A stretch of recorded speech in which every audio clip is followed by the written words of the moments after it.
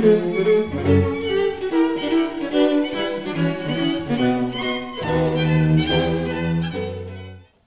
I'll start.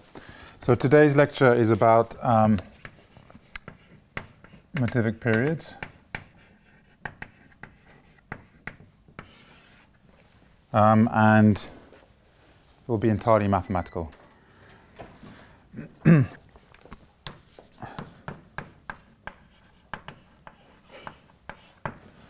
So classically, the way to think about periods are coefficients in the de Rham isomorphism.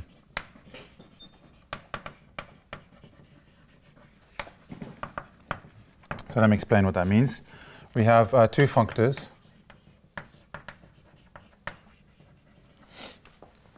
Two cohomology theories, which are called Betti or de Rham, B or dr, which go from the category of smooth schemes, smooth algebraic varieties over Q, if you like, to the category of finite dimensional vector spaces over Q. Okay, so let's explain what these are. So Betti cohomology is also known as singular cohomology, as we learn about in algebraic topology courses. So the ith Betti cohomology of X will be defined to be the ith singular cohomology group of the complex points of X. So the complex points of X is a smooth manifold, so we can take its cohomology with coefficients in Q. This is singular cohomology.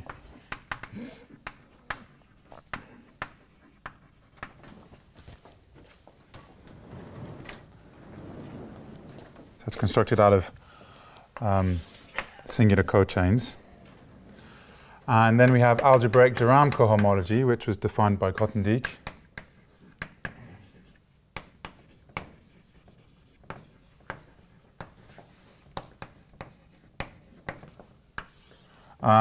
So the general definition is that the ith de Rham cohomology group is defined to be the hypercohomology of X with coefficients in the sheaf of regular differential forms on X. This is Grothendieck. In all the cases we'll look at today, X will be affine, in which case this simplifies enormously, and the de Rham cohomology is the naive thing. So it's closed forms modulo exact forms, except instead of working with smooth C infinity forms, we work with algebraic forms. And the miracle is that it actually gives the correct answer. So it's the cohomology of the following complex.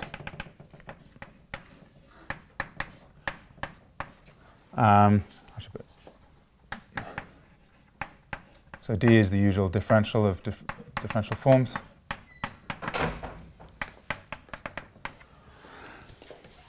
So omega dot xq here denotes the complex of global regular algebraic differential forms which are defined over Q. I'll give an example in a minute. So we have two different cohomology theories, and they can be compared by integration. So this is the comparison map.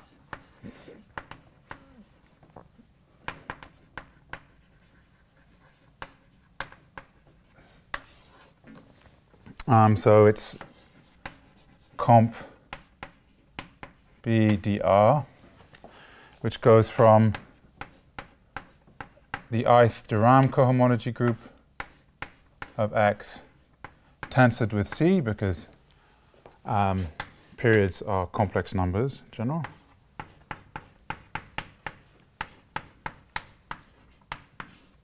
So this is an isomorphism.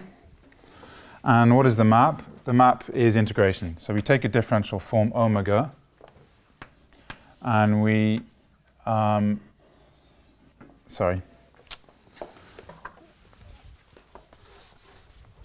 to every homology class, sigma, we assign the integral of omega over sigma.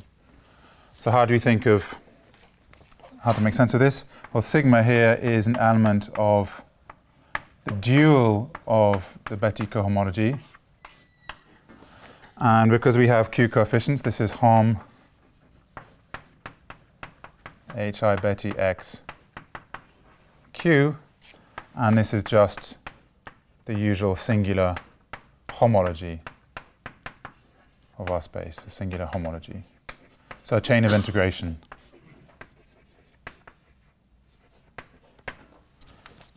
So a period is a certain type of number obtained by integrating an algebraic differential form over some appropriate chain of integration. So here's an example.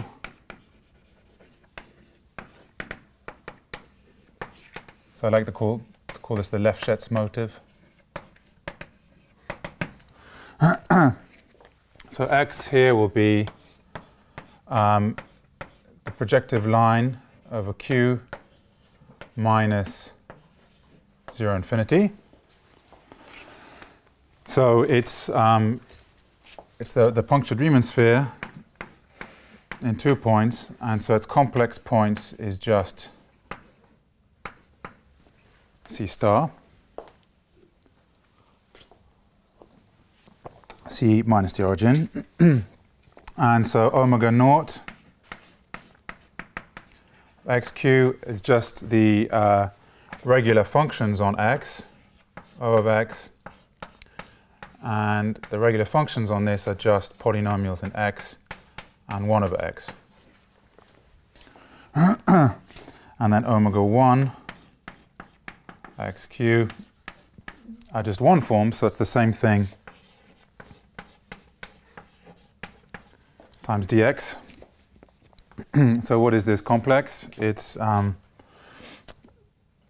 0 O of x d omega 1x. So this is q of x 1 over x, q of x 1 over x dx. So what is H naught? H naught are things in the kernel of this map. So polynomials with 0 differential, and they're just the constants.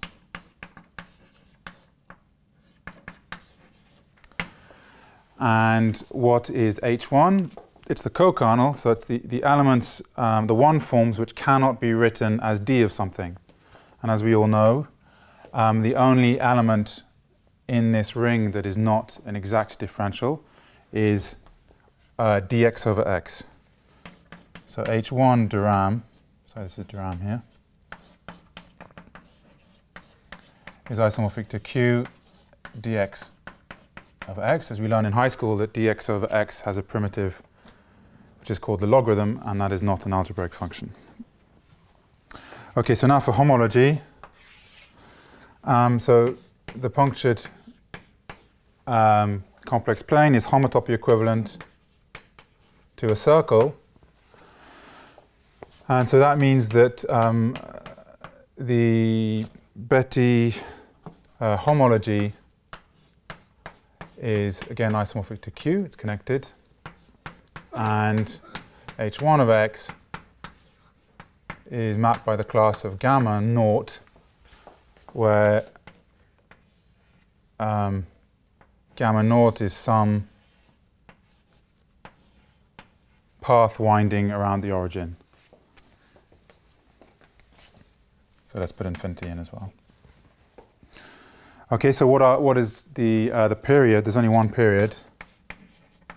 So of course, as predicted, as expected, the de Rham and the Betti spaces are both one-dimensional. They need to be isomorphic after tensoring with C, so they better have the same dimension. So the period of H1 is obtained by integrating in this isomorphism. You integrate over gamma naught the differential form dx over x. And this is equivalent to Cauchy's theorem, which states that it's 2 pi I, 2I pi.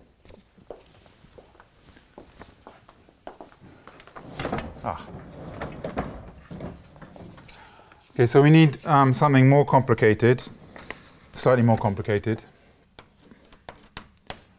which is relative cohomology. So it's the cohomology of something modulo something else, if you like. Sorry, just here. Yeah. What exactly here is the period? Sorry, what is? I mean, I understand what you wrote, but what exactly is period here? Period. So you have a period is where you take an element in de Rham, which is a Q vector space, and then you take an element which is in the dual of Betti, which is a Q vector space, and this comparison map will enable you to pair them together, but only over C. So it will produce a complex number. If you like, write a basis of this vector space, write a basis of that vector space, and write this linear map in as a matrix in that basis. No, a period is an element of the matrix that expresses this linear map. So a linear map can be written as a matrix, and it has complex coefficients. But then you can normalize it arbitrarily, right? Yeah, yeah, absolutely. I didn't say how to choose a basis. There's no canonical basis. Change of basis is rational because they're rational vector spaces. Transcendental type thing. Exactly. So here I could take 3 times omega and 16 times gamma naught. So I'll end up multiplying the periods. The ring of periods will be 2I pi times rational numbers if I change the basis. We'll see some more interesting examples in a minute. So now I take 2 spaces, Z contained in X. I'll be slightly dishonest. Let's assume that they're smooth for now. But in the examples, Z will not be smooth. It will be a simple normal crossing divisor in X. But let's. Sorry for disturbing. Yes, right. But okay, in general periods will be a matrix, right? I'm sorry. There'll be a period matrix, and an element in this matrix. If you look at the vector space spanned by the elements of the matrix, will form a ring. That's a ring of periods of that situation. So any such element can be written as linear combinations of integrals.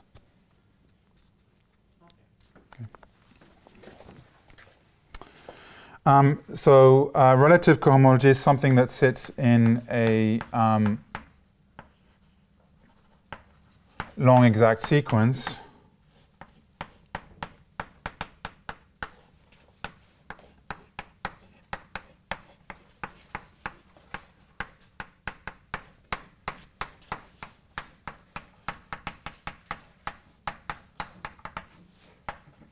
So here, this applies for both Betti and de Rham cohomology. So I don't want to spend a long time defining this. I'll just say that the elements in relative homology are not represented by chains anymore, but represented by chains in X, C, singular chains, whose boundaries are contained in Z.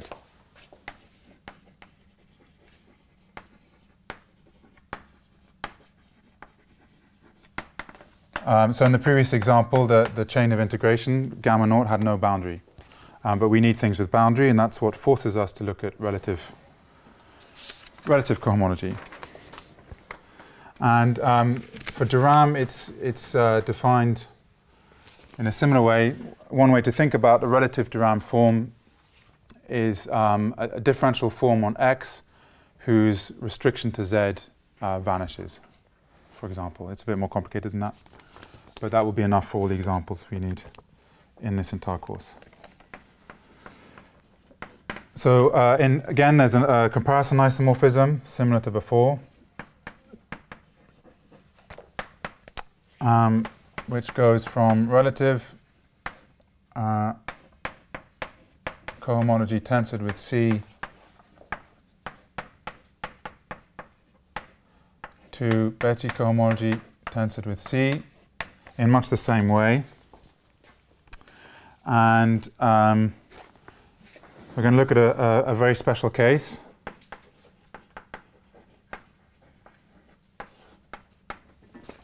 So suppose that the dimension of X is n, and so dimension of Z, let's say, is n minus 1.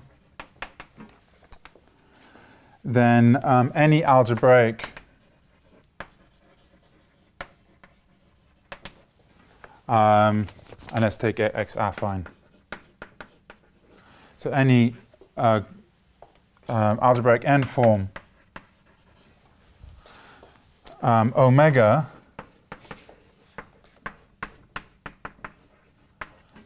because it's an n form, then automatically its restriction to Z will vanish.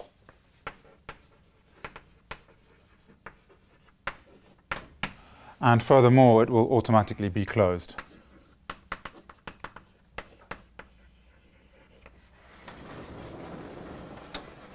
So in fact, we can just take any form of top degree, and you can check that the differential form omega defines a class in H relative cohomology.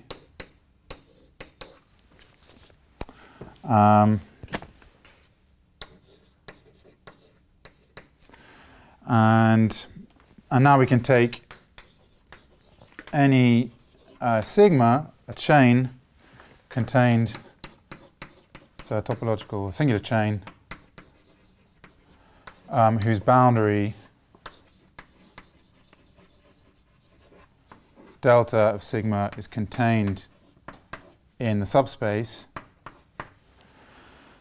And so that then defines a relative homology class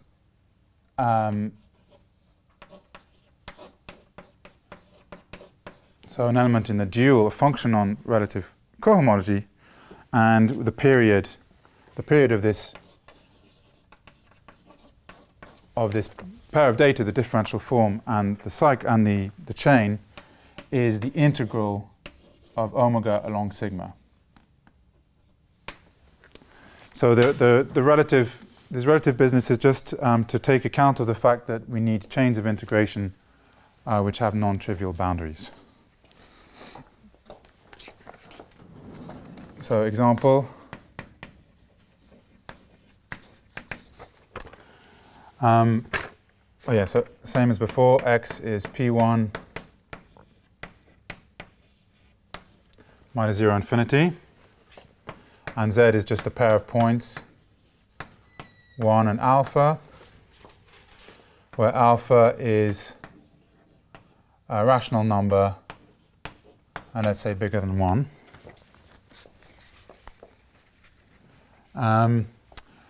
Then from this long exact sequence, it's a very straightforward calculation to check that the de Rham cohomology is two-dimensional now, so I'll spare you the details.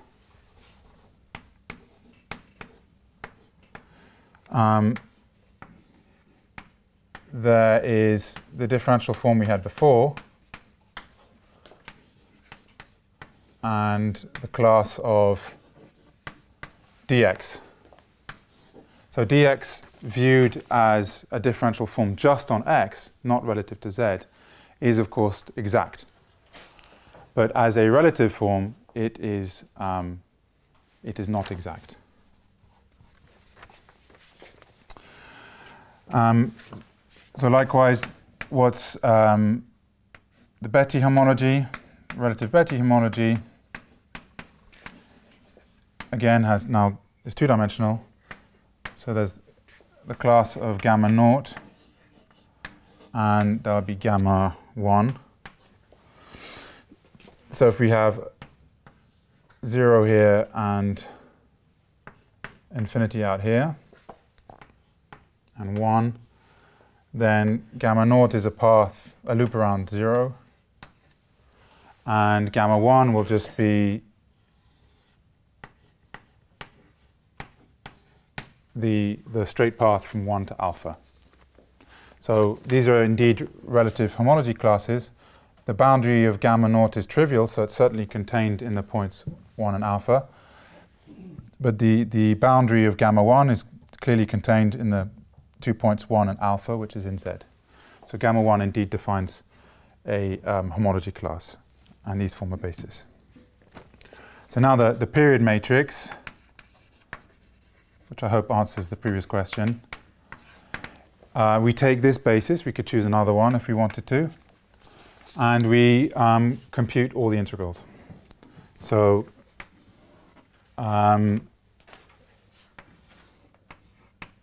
we integrate dx over gamma naught and gamma 1, and dx over x over gamma naught and gamma 1 likewise. And at this point, to make the answer cleaner, actually I'm going to rescale this to be, I'm going to divide by alpha minus 1 to get a nicer answer. I'm allowed to do that. And so the integral of dx along this path is, the integral is just alpha minus 1, but I've divided by alpha minus 1 precisely to make this number 1. The integral of dx around a closed loop by Stokes' formula is just 0, because the loop has no boundary. Then the integral of dx over x from 1 to alpha is the logarithm of alpha minus the logarithm of 1, which is the logarithm of alpha. And finally, the integral of dx over x around gamma naught, well, we already did that. That's 2I pi.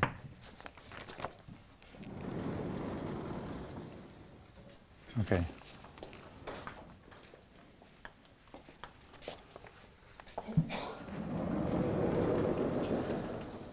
Okay.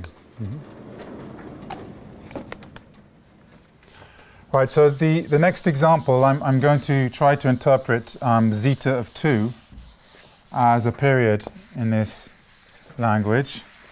The example is due to Gonchar and Manin, and it's a very, very nice example because it illustrates a lot of the phenomena that are going to come up again and again in the context of Feynman integrals.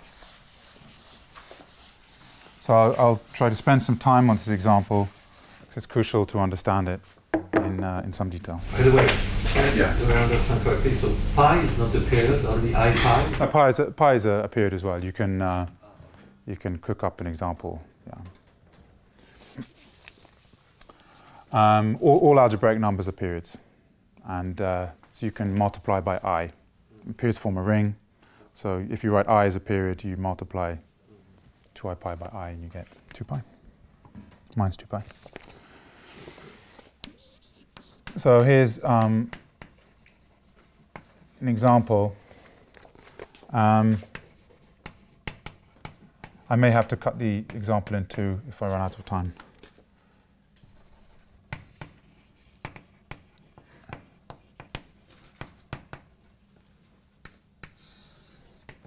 Okay, so we want to interpret the following number as a period. So zeta 2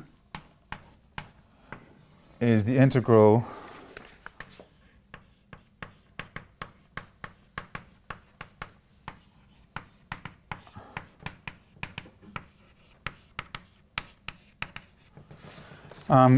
so this integral, so to check that this is zeta 2, I think for physicists is very trivial. You just do a expand 1 over 1 minus t1 as a geometric series, and you just integrate. You just do the integral. It's very easy. So you'll find sum over 1 n squared. In fact, this integral goes all the way back to Leibniz. So this is the prototype for all the integrals we'll see in all the Feynman integrals.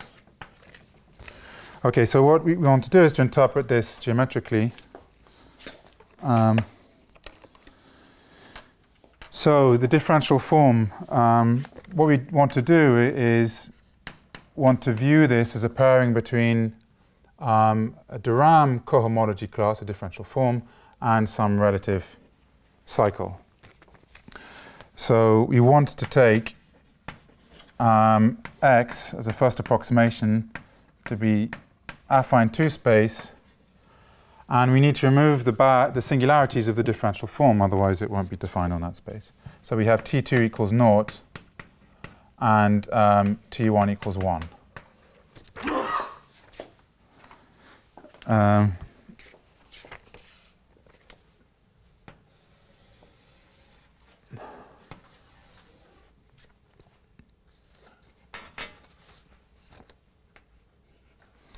And the domain of integration is going to be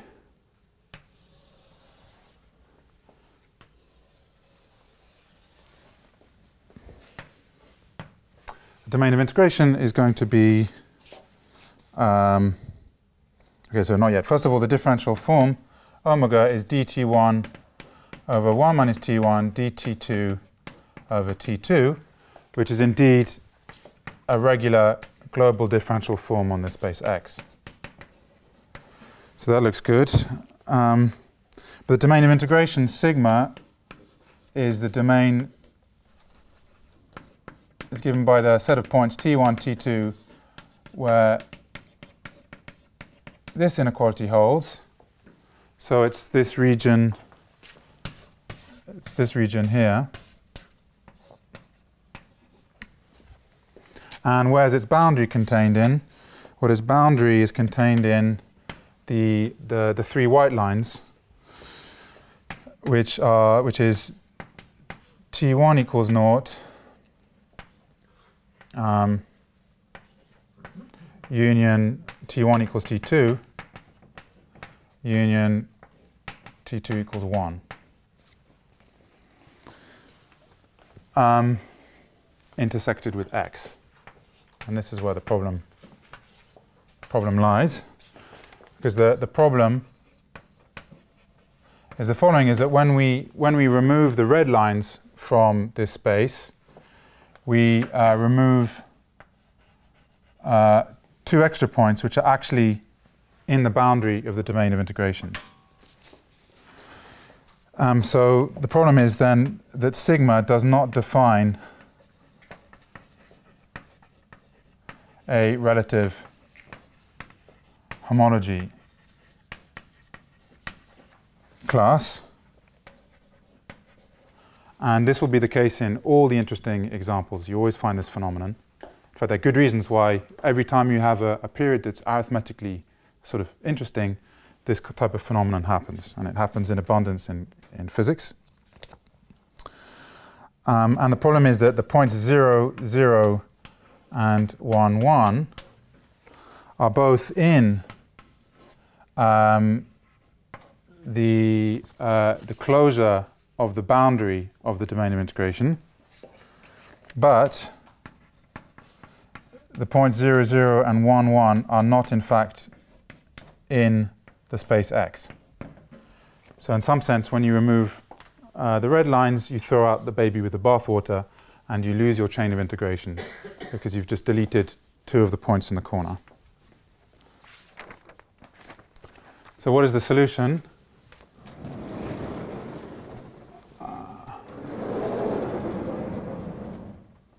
So the solution is to what mathematicians call the blow-up. And in physics, the relevant words would be, I guess, hepsectors. Sort of does the same job in quantum field theory. So we want to blow up the points 0, 0, and 1, 1. What is the name physicists give to this? In the case of the Feynman diagram, they're HEP sectors. HEP, H-E Klaus HEP.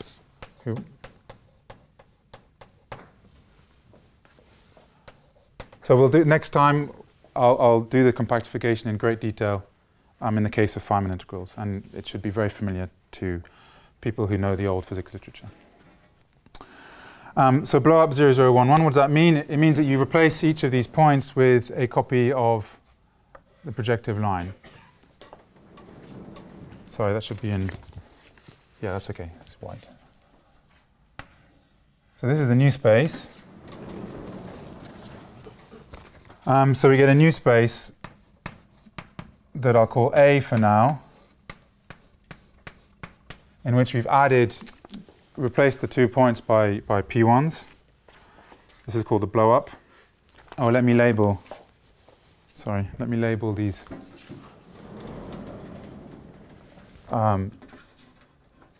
These divisors once and for all. R1, R2, let's call this B1, B2, B3, and these are called exceptional divisors, epsilon 1, epsilon 2. This is a real blow-up or a complex blow-up? This is complex blow-up, but I'm drawing the real point. Circle, or you have the two opposite points of the circle? No, it's the complex blow-up. Okay. Yeah. But of course, I can only draw a real picture. Yeah. But had I drawn the real, I would have identified the opposite if it been. Okay, so the inverse image. So now we just think of this as a change of variables on the integral. So the inverse image of sigma now is the shaded pentagon with boundary contained in now 5 divisors, not 3. So B is the union of B1, B2, B3, epsilon 2. And when you pull back the differential form up to A, we have to check, and I'll do one of the cases in a minute, that it has no poles. So what can happen is it can acquire poles along the exceptional divisors, but it doesn't. We have to check that. And this is in omega 2 of A minus R1 union R2. And so what this means is that this integral, so also I should say that these are now simple normal crossing divisors. And so what we get is that zeta, we now write our integral zeta 2 by change of variables as pi inverse of sigma, pi upper star omega. So this seems like total nitpicking, but it's very important, because it now expresses this number as a period of a certain relative homology, cohomology group. So the pi upper star omega has singularities, singularities in R. So minus, and then we take relative to B.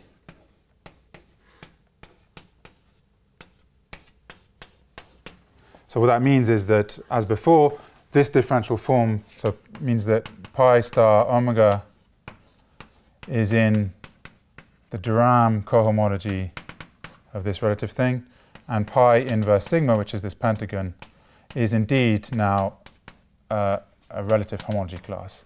So zeta 2 is the pairing between the two. Okay, so that's the crucial example. So I'll now explain how to do the blow-ups using explicit coordinates.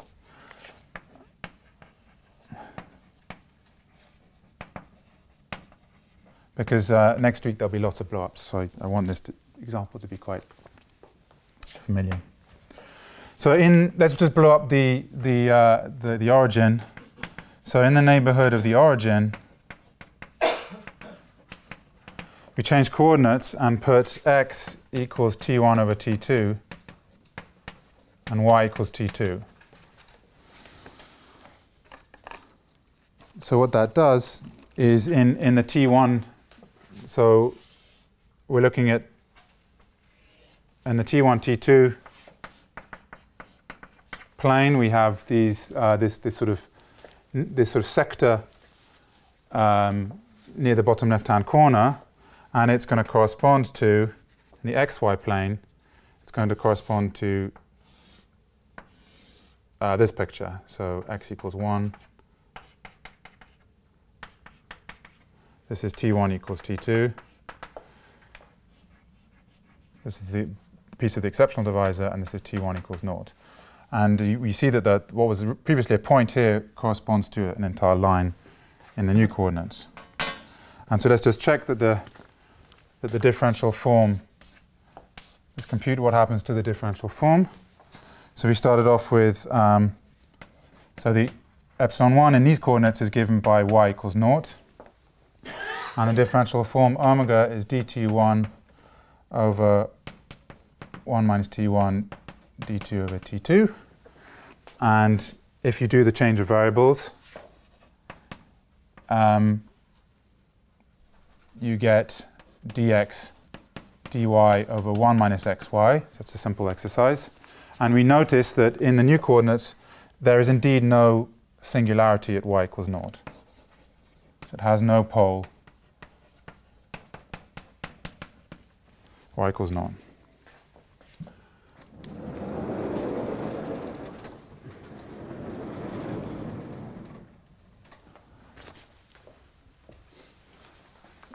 So this seems very pedantic, but it's crucial because all the information, all the qualitative information about the number zeta 2, about the period, is contained in this infinitesimal data of what's happening in the corners. And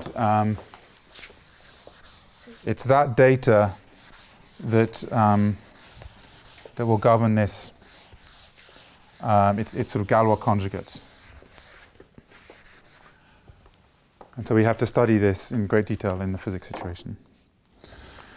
So perhaps I'll give the general I'll give the general coordinates, a full set of coordinates on this blown up space, because it's something I did a long time ago, but it's recently become has had several different applications in parts of physics, in Super-Yang-Mills theory, for example. And I think it may be of interest to physicists. So let me do this example and explain how to write down coordinates on the whole space. And the general case I may postpone to the end if I have time.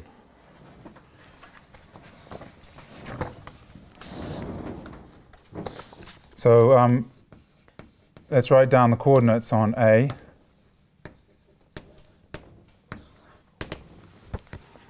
So we can write down U1, 3. We can do these two blow-ups simultaneously by choosing coordinates in a nice way.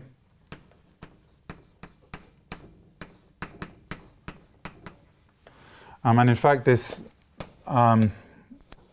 picture has a symmetry group acting on it, and these coordinates are chosen in such a way that they're completely symmetric with respect to that symmetry.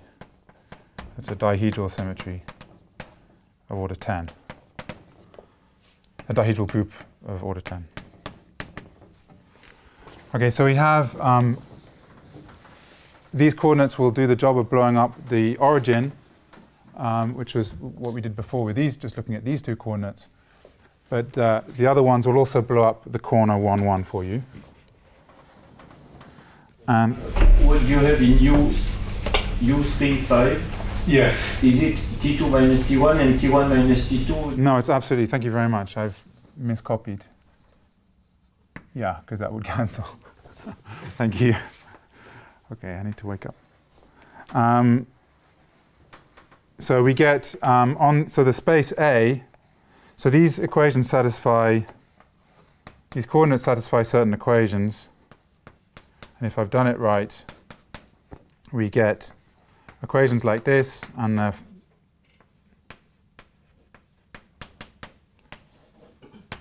we get 5 equations obtained by cyclically permuting the indices.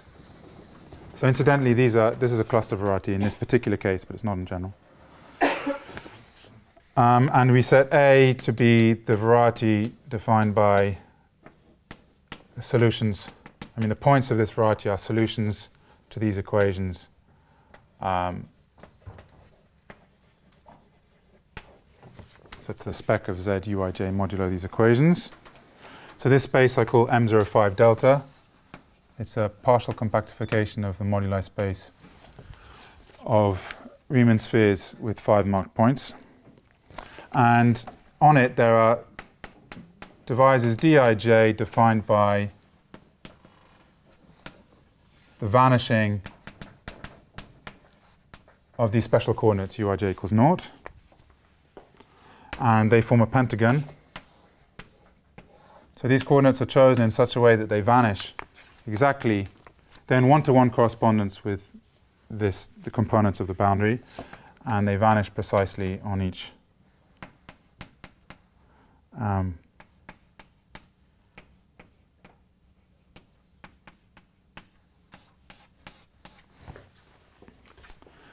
and so the cohomology we're looking at is H2 M05 delta relative to D, where D is the union of the Dij. So this generalizes in a very straightforward way. And enables you, so you can play the same game and express all the multiple zeta values. So zeta n1 up to nr, which I defined last time. So these can be written as integrals over simplices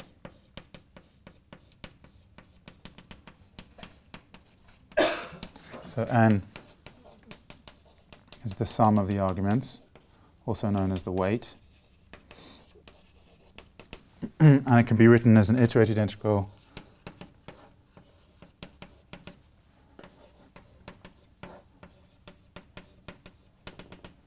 dtn, where the epsilons are the sequence 1, 0. So 0 to the power something is a notation to mean a sequence of so many zeros, then followed by 1, then another batch of zeros, 1, 0, and r minus 1.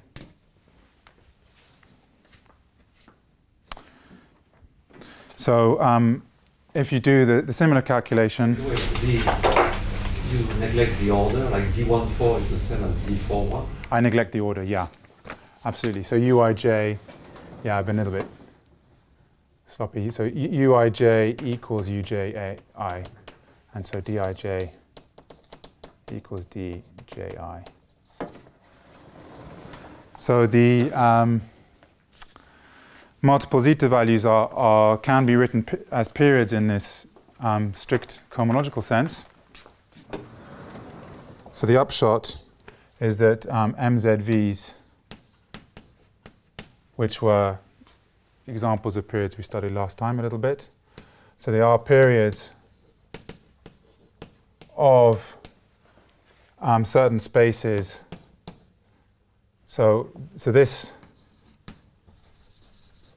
so say the zeta n1 to nr are periods of H n m0 n plus 3 delta, some space which can be defined in a very easy way. I may do it if I have time at the end, relative to some special divisor inside.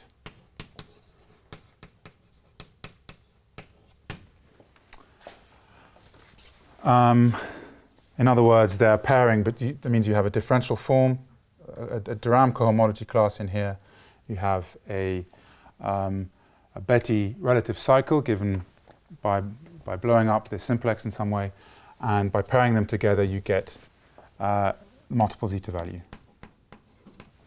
But now D is singular, so you... D is singular, yeah, but it's smooth normal crossing. So so that's fine. When I define the de Rham cohomology, you have some simplicial complex, and you take the hypercohomology of the associated triple complex. So it's not a problem to it is singular, but it's not a problem to define the de Rham cohomology. Yeah, I'll gloss over that. Okay, so. Just for my understanding, the periods you define here are more special than just saying I have everything algebraic in a multi-integral, like what I think. Yeah, so I mean, so you can show by general theorems in mathematics that using Hironaka's theorem that if you write a general integral of a differential form that's algebraic over blah blah blah, then you can choose a nice compactification like this. But it won't be canonical. It will depend on some choices. And the point of what, we won't see this yet, but later on, the point is that in the physics case, we can do it canonically. We can do it explicitly and canonically. Because if you do it a different way, then you might find you get the cohomology that you get may be full of junk. And this will mean that you expect to see Galois conjugates of numbers that actually don't occur. So you want to do this in the minimal, cleanest way, because the data of this geometry is going to tell you about your period.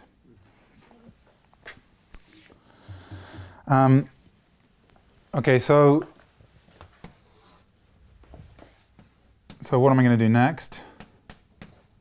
So the first stage was, sort of, as Thibault asked, we started off with a period which was just an integral, some integral that we're interested in, and we want to interpret it as coefficients in the pairing, in the de Rham isomorphism, of some cohomology, some vector space, some vector spaces which were Betti and de Rham cohomology of something. So far the cohomology is just a vector space. And the next stage is to explain that there's more structure going on here. In fact, there are filtrations on these vector spaces, and they carry what's called a mixed Hodge structure.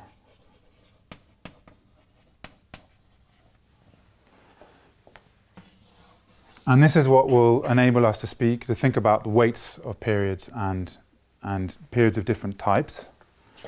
And then the next step up is to view these vector spaces not just as mixed Hodge structures, but as representations of a certain group.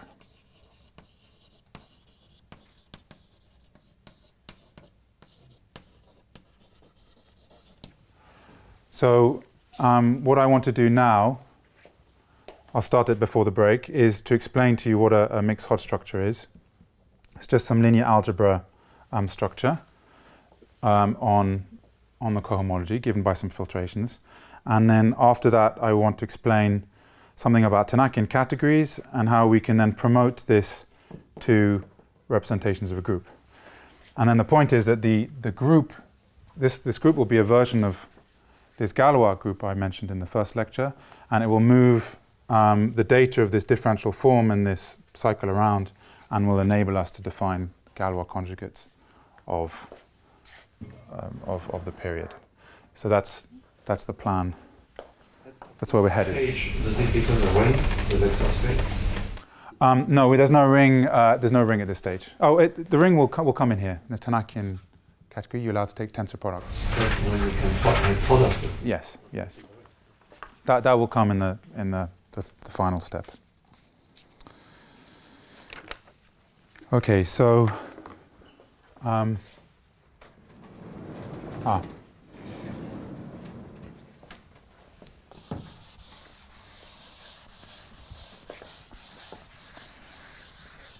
So I'll now give a summary on a little bit of Hodge theory. I apologize to mathematicians who've seen this 100 times. but I think it's good to give all the definitions.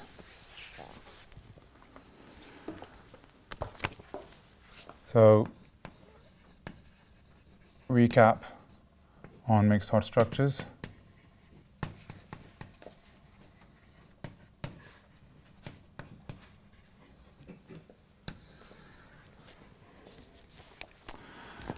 So a pure Q hot structure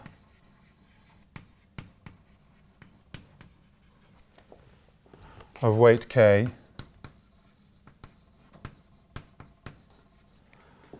is, actually incidentally I should say that this, we don't need the mixed hot structures to define, we can go to the last step and from here to here without the mixed hot structures, but the reason I include it is because it's very useful to speak about weights, and there's a lot of applications in physics for the notion of weight, and so I think it's important to emphasize it.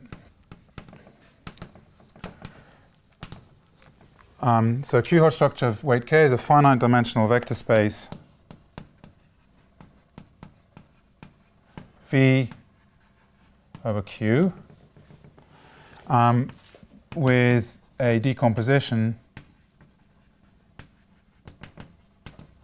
of Vc, which is V tensor QC, into types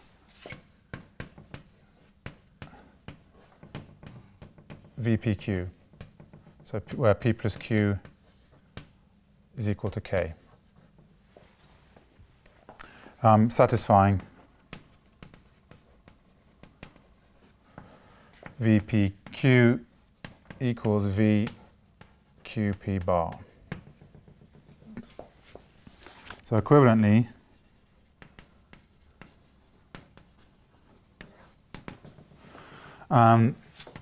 you can say that VC has a decreasing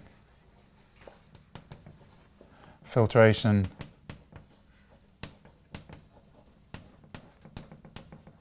F. So this is called the Hodge filtration, such that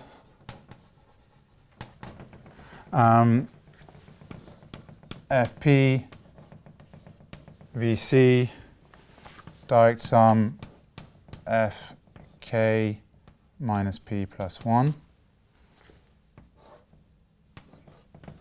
bar VC is isomorphic to the whole space.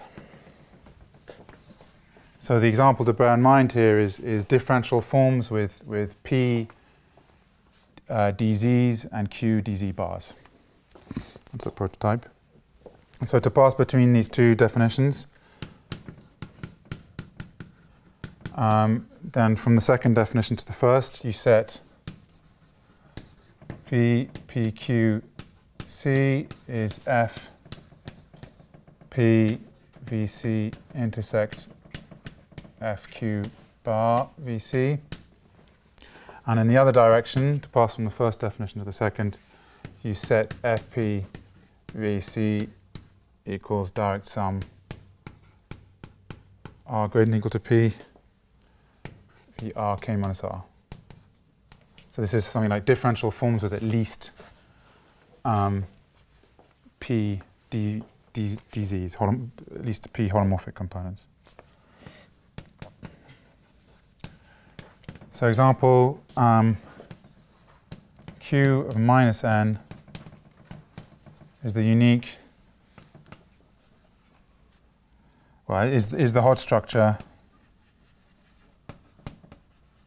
the following Hodge structure of weight 2n. So the vector space V in this case is just Q, it's one-dimensional, and the Hodge filtration Fi Vc is Vc if I is greater than or equal to n, sorry, less than or equal to n, of course, and it's 0 if I is strictly bigger than n. What does Q of minus So this means, so Q means it's the underlying vector space is Q, it's one-dimensional. And the minus n is a notation, it's a Tate twist. It's a notation to tell you that you're, to keep track of the weights. You're on weight 2n. So it's not just a vector space, it's a vector space with a weight. So it occurs in weight 2n. So this notation, I don't know where it originates from, but it's very, very standard.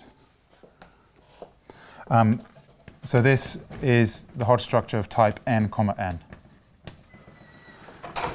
And so, in fact, VC is isomorphic to VC n, n in this case. And you have not said what you call the type. Oh yeah, thank you. So the type are so HPQ is the dimension of VPQC, and the Hodge numbers are these dimensions. So type NN means that the only non-vanishing Hodge number HPQ is 0 unless P equals Q equals N. That's what it means to be of type NN. Thank you. And just before the break, so of course a classical theorem that if you take a smooth projective variety over Q, let's say, then the cohomology HKQ has a pure Hodge structure of weight K.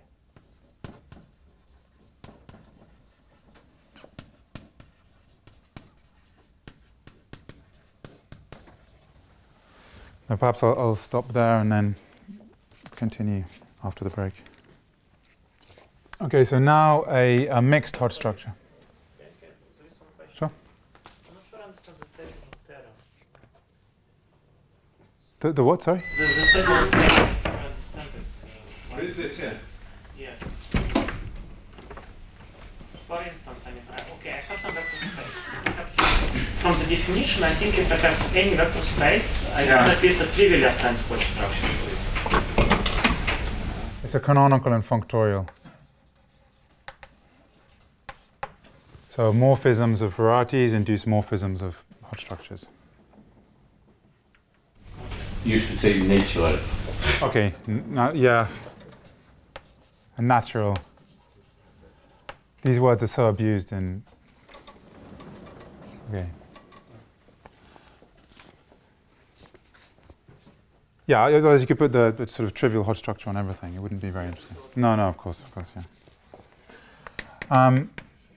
A mixed Hodge structure is a finite dimensional vector space V over Q again. So there's a Q mixed Hodge structure with an increasing filtration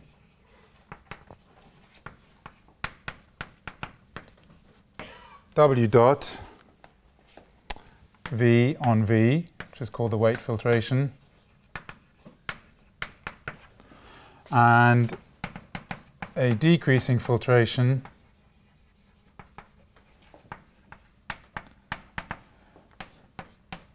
F dot VC on VC, again called the Hodge filtration,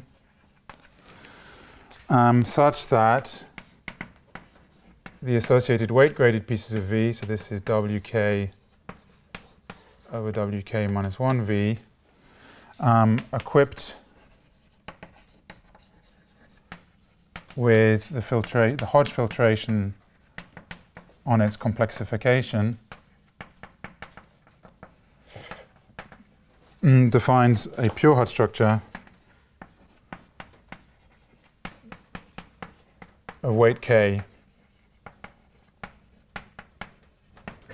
Okay, and the key theorem is due to Deligne, and that in particular the sorts of groups we're interested in, the relative cohomology, singular relative cohomology, has a canonical and functorial mixed Hodge structure. Then the next key point, which is very important, but it will become clear in a minute why it's important, that the category of mixed Hodge structures is an abelian category. So you have kernels and co-kernels. And you can also take tensor products of mixed Hodge structures and duals. So why that's important will become clear later on. A definition that's important and very relevant for physics is that a mixed Hodge structure is mixed Tate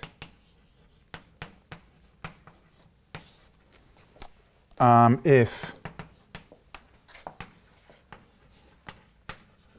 graded Vk is 0, if k is odd, and graded weight kv is a direct sum of Tate Hodge structures of weight k if k equals 2r. And all the examples we saw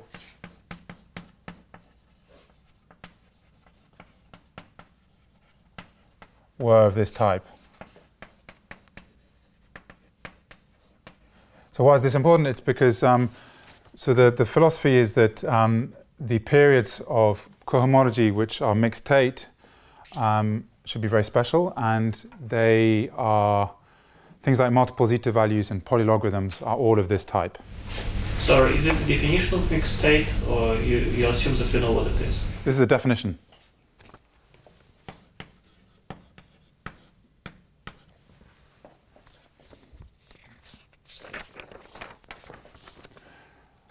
Okay, so that's it for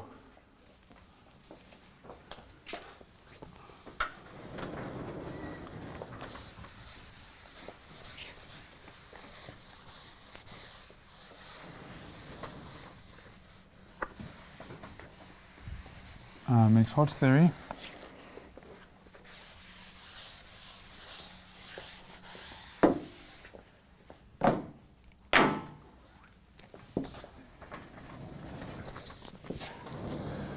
Okay, so now, so we've promoted the cohomology to a mixed Hodge structure by adding these filtrations, and then now we want to put a group action in.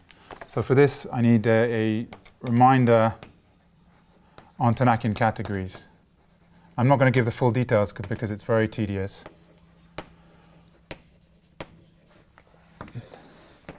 And so the idea of a Tannakian category is that it formalizes the categories which occur as representations of groups. So as you know, if you have representations of a group, you can take direct sums, you can take tensor products of representations, you can take duals. And so the axioms of a Tannakian category formalize what the properties satisfied by categories of representations of groups. And the game is the following, that you think of a group, say a finite group or an algebraic matrix group, and you give me the category of its representations, and then I will then reconstruct the group and give you back your group. So that's exactly what's going on. Yes. Yes. So here's the setup. So you have to be a bit patient with all these axioms, and I'm not going to give the full glory, but think in your mind of the representations of a group. So K is a field of characteristic 0, and we start off with T, a K-linear category. Oh, I might as well make it abelian straight off. So K-linear means that the homomorphisms are K-vector spaces, and the composition of morphisms is K bilinear. Then T is what is called a neutral Tannakian category.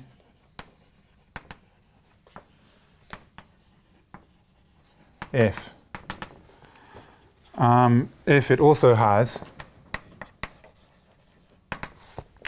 Okay, so I said you could take tensor products of representations. So the first thing is a tensor product.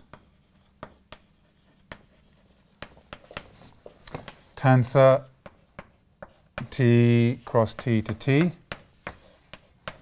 which technically is a bilinear bifunctor.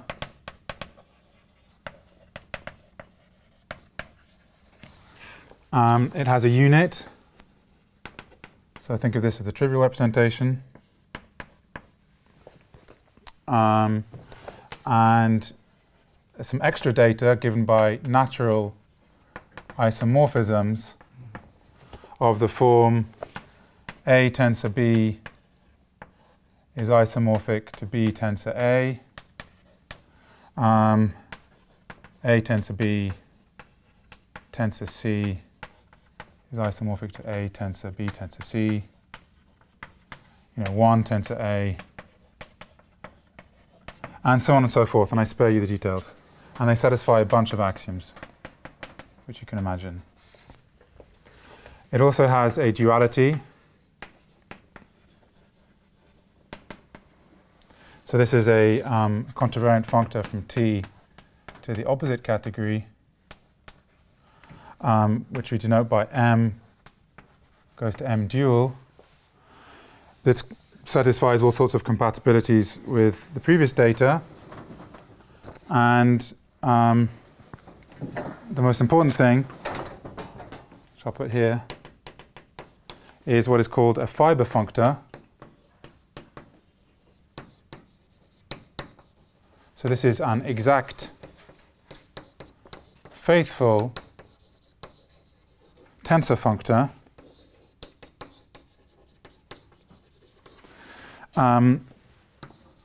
Omega from the category to vector spaces over the field. So in the case of the representation of a group, this is just the functor forget the group action. So you have a vector space with a group acting on it. You just forget the group action and you get a vector space. So the first time you see this, it looks a bit silly, but it's very important.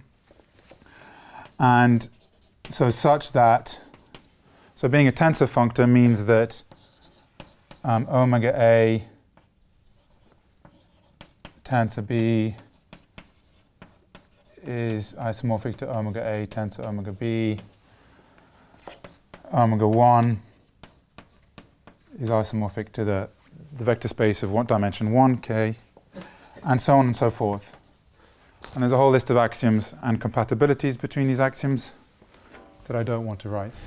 Yes, but does everybody agree on the definition of Tannakian category? Because at the beginning, Saavedra had various... This is Saavedra's definition, it's correct. It's because it's a neutral Tannakian category. So this is, yeah, I should have said, this is due to Saavedra. And if you're paranoid, you can check that it follows that end 1 is isomorphic to K. But it follows from the axioms. So that was the missing thing that works when that fails if you try to consider a non-neutral Tannakian category. In this case, it's the definition of Saavedra, and it works fine. That's all we need.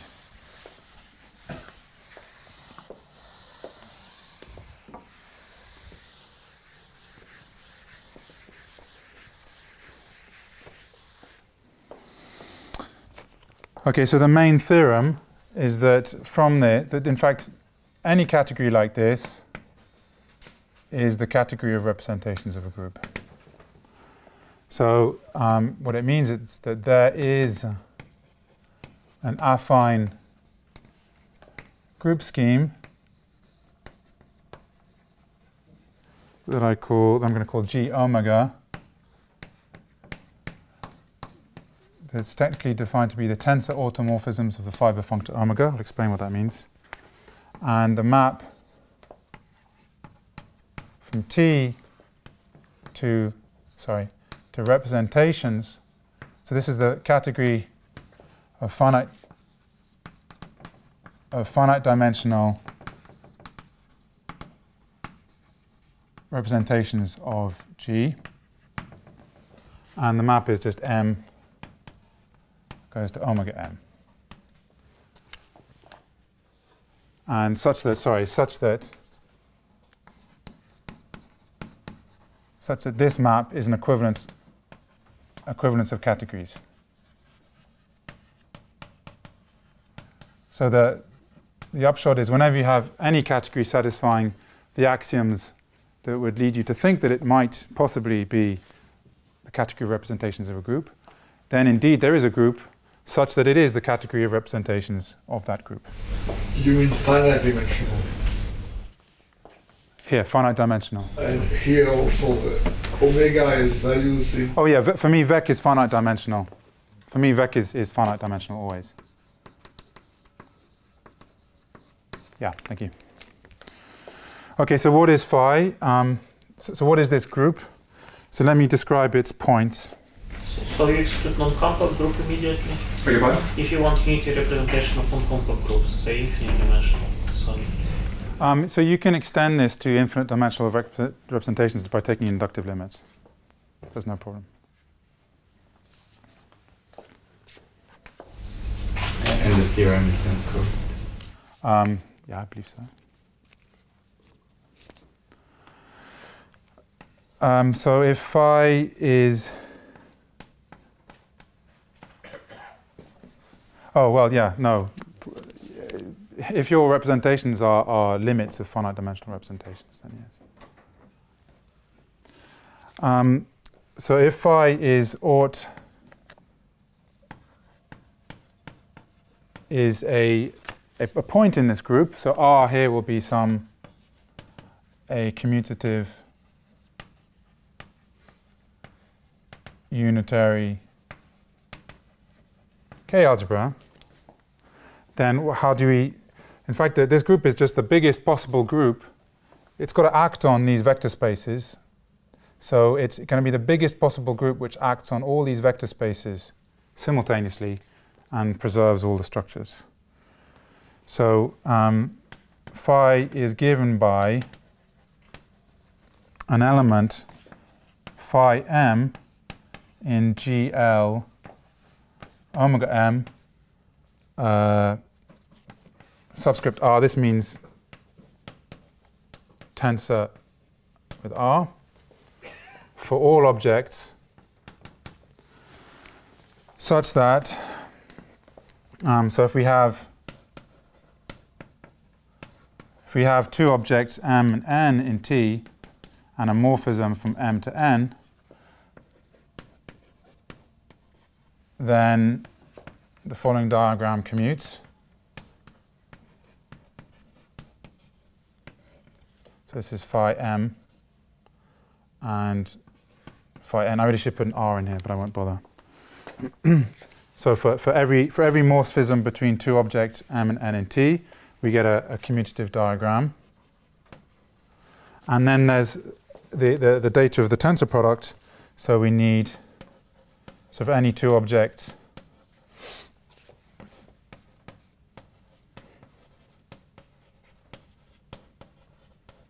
so I should put little r's everywhere.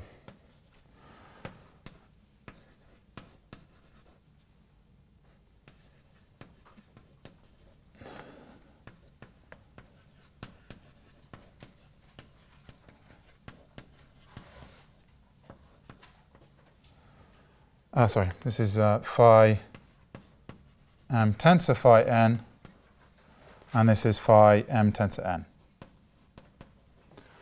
So the tensor product of, so in other words, this collection of matrices respects the tensor product.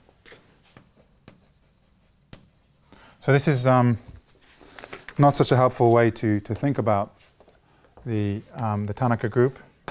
In fact, the Tanaka group is something slightly mysterious because it how do you specify an element of the group at this in the R points of the group? Well, you have to specify an automorphism for every vector space, for every possible object in your category. So it's an infinite amount of data. So what's a much better way to think about the Tanaka group is its dual, its functions. So the better thing to do is to construct the functions on the group via something called matrix coefficients.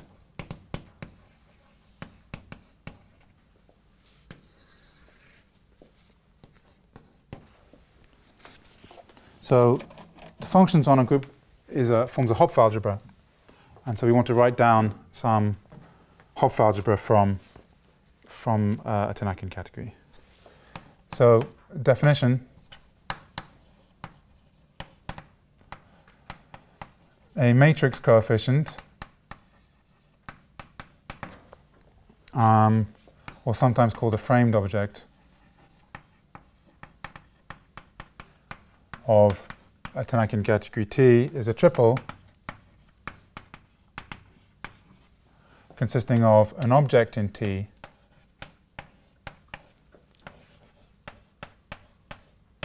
and V in omega m and F in omega m dual. So this is, we're going to think of, this is very, so in the back of your mind you should think of, the cohomology of something and differential form and domain of integration. So this triple defines, this is the data which allows you to define an integral and hence a period. And this, as we'll see in a minute, should be, is very close to this idea. So we should keep this in mind. So let P omega omega denote the K vector space spanned by the symbols M V F modulo the following relations, which are going to be analogous to relations which you know to occur for integrals.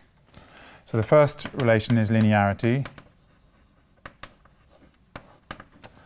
And that's that if I take m lambda 1 plus lambda 2 v2 f, this is equivalent to lambda 1 m1 v1 f plus lambda 2 m v2 f. So to pursue this analogy with integrals, we know that integrals are certainly linear in the arguments, in the differential forms, and also in terms of the domains of integration. So the other, so of course by symmetry we have another linearity relation.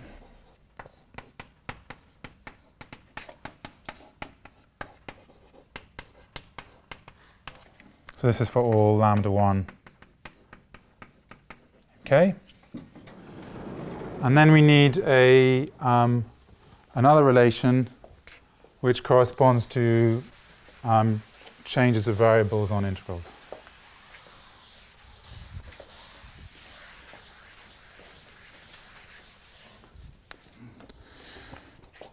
So for every morphism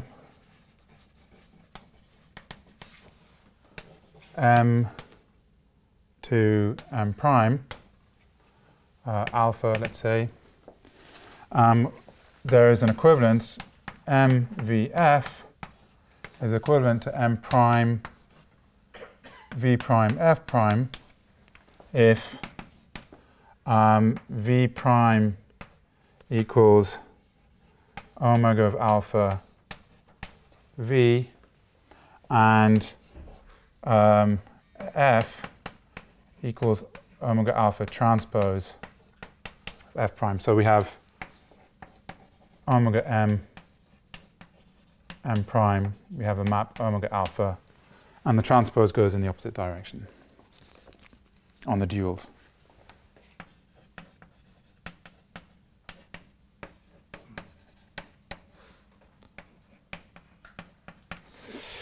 Okay, so denote the equivalence class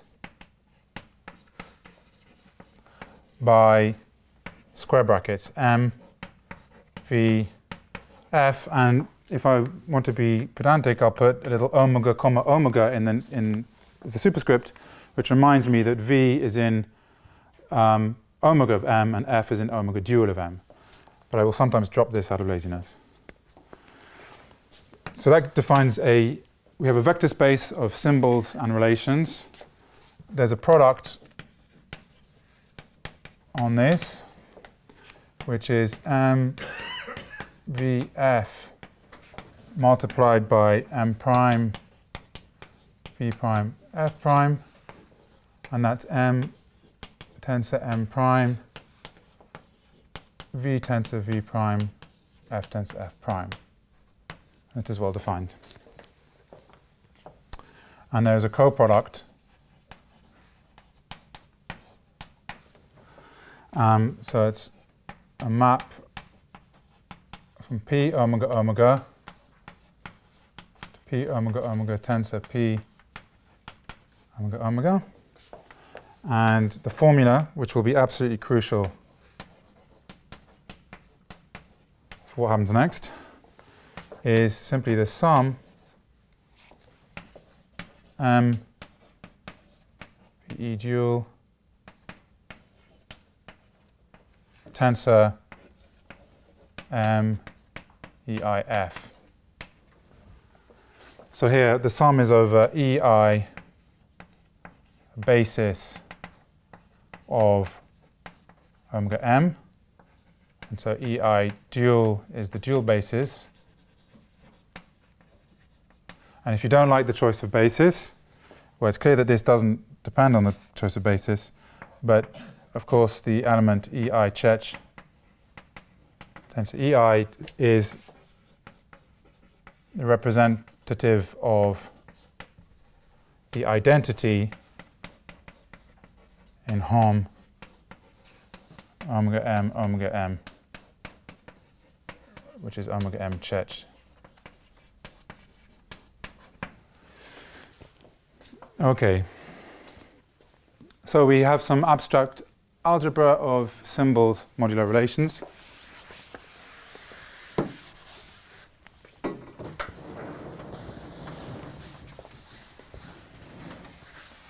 And from that we define the Tanaka group.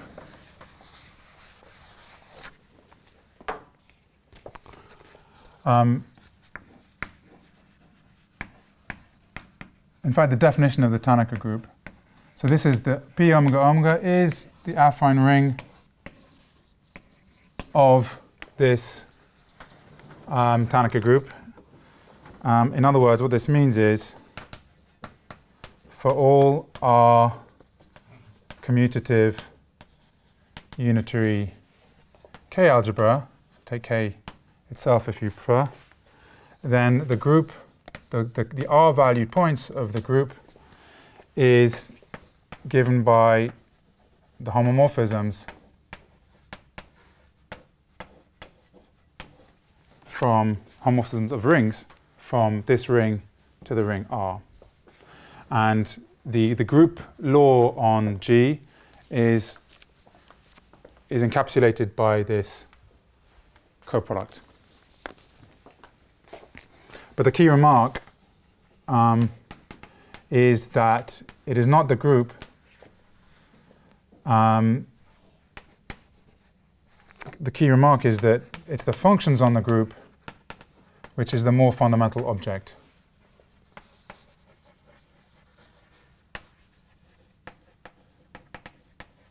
Not the group itself. If I want to specify an element of the group, I have to know how to map every matrix coefficient into R.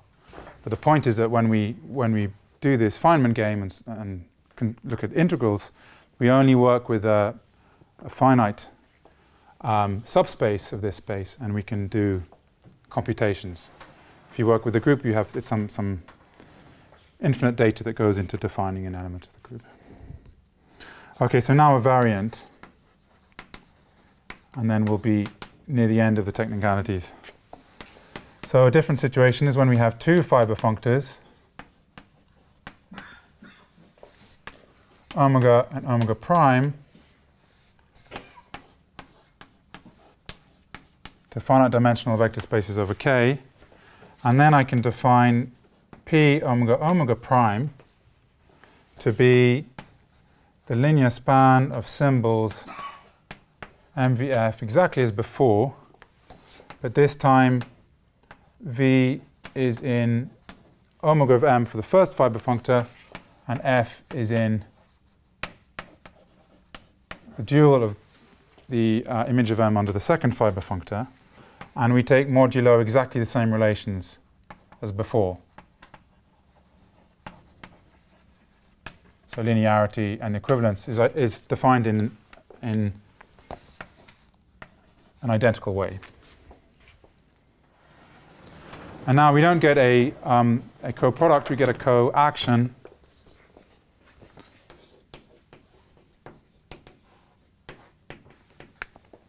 We have delta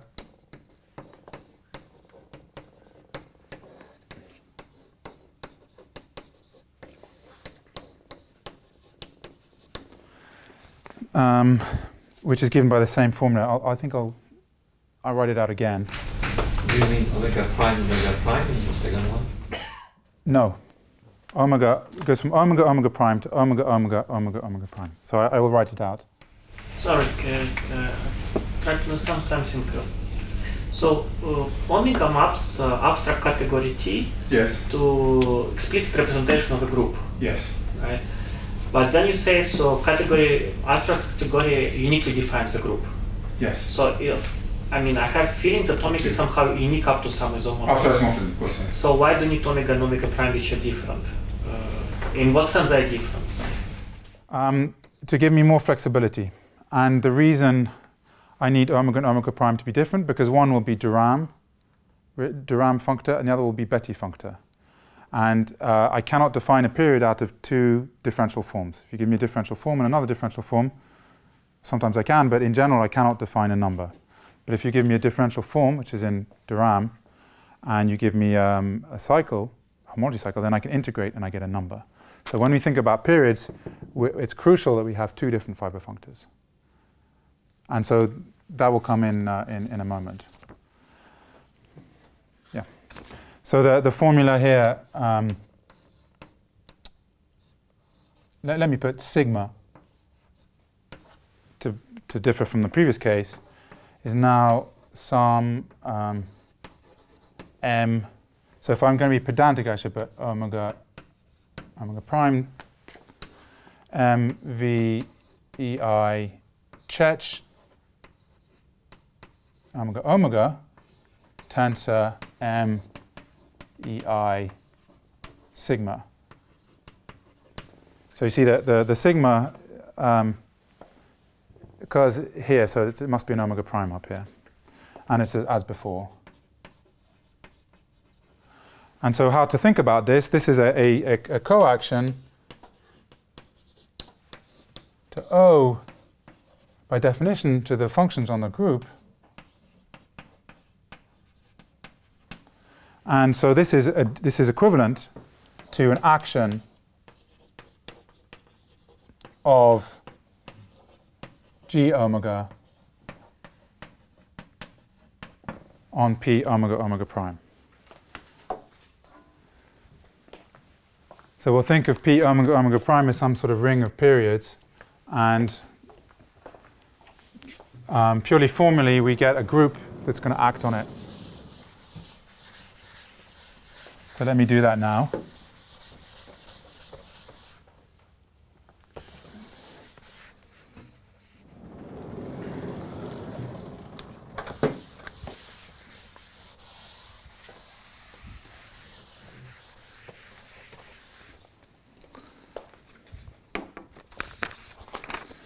Okay, so long last Motivic periods.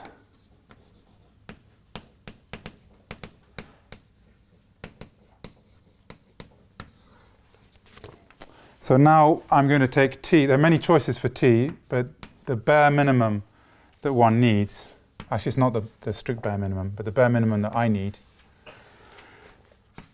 will be the following category of triples.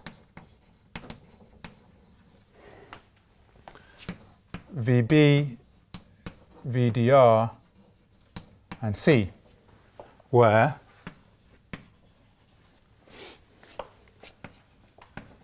VB is a finite dimensional vector space over Q. So here K equals Q. And it has an increasing filtration, the weight filtration W, called the weight filtration. We have another Q vector space called V Durham with also an increasing filtration called the weight and a decreasing filtration called the Hodge filtration, both defined over Q this time. And C is a comparison isomorphism. C is an isomorphism from V Durham tensor C to V Betti tensor C, such that it preserves the weight filtration.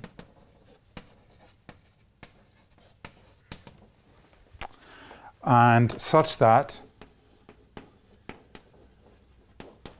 the Betti vector space V equipped with the weight filtration and the image of the Hodge filtration on its complexification is a mixed Hodge structure.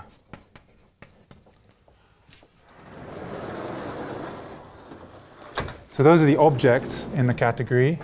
They're triples of pairs of vector spaces and which are isomorphic after tensioning with C. And the morphisms are the morphisms of these objects which respect this data.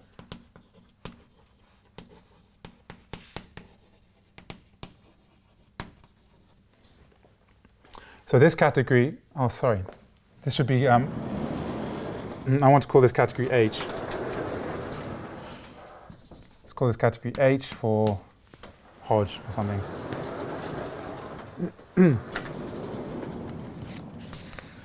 So H is a Tannakian category. So the proof of this fact is due to Deligne. And it has two fiber functors.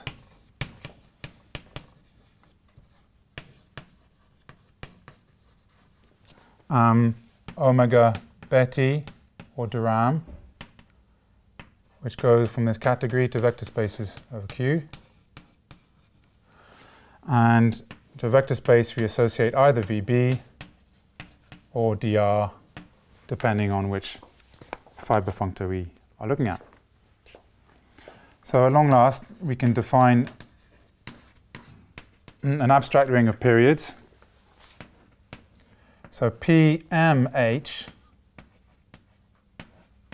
is going to be defined to be P omega Durham omega Betti in H. So I like to write sort of as a mnemonic M for the pair omega Durham omega Betti. And I write dr for the pair omega Durham omega Durham. So we have a ring. So we call this, I don't know what to call it, maybe the ring of H periods. And we get a group. So we get G, Durham, or Betti. We get two groups, in fact. We can take spec of P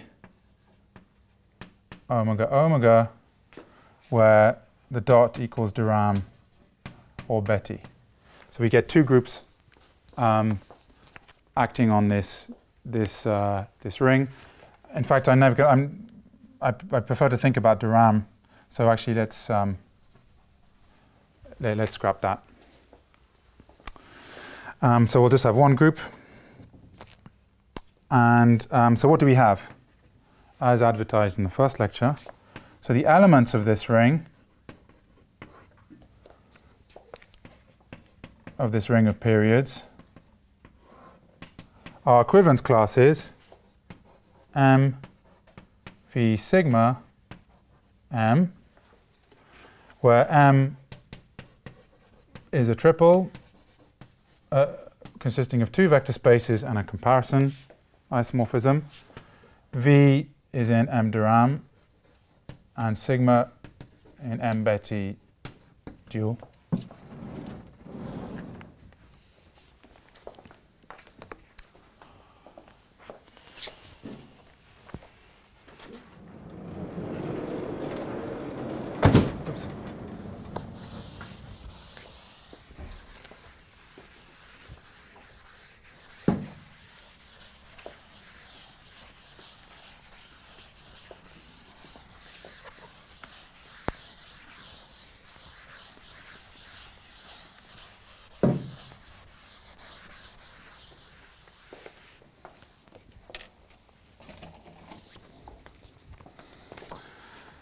So we have an abstract ring. It has a period homomorphism to complex numbers.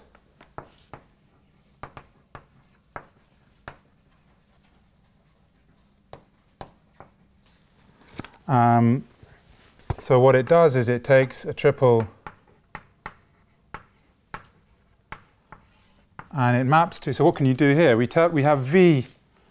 We have V is in M de Rham, and then we have, the data tells us that after tensing with C, we can send that into V Betti. So CV is in M V tensor C, and sigma is in, we can view it as in the dual. So then we can pair these two things together. You have an element in a vector space and an element in its dual, and we denote the pairing by this. And that's a complex number. So what have we gained is that we have a, in inverted commas, a Galois action. So it's not much to do with Galois for now, but that's how we want to think of it.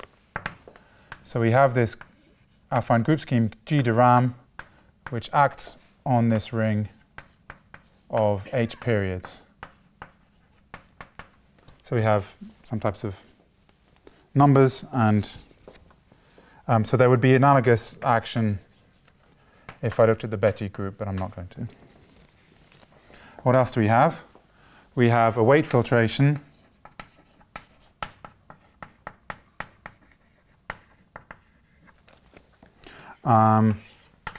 So we can talk about the weight of an H of a period of an element of this ring. So the elements of weight less than n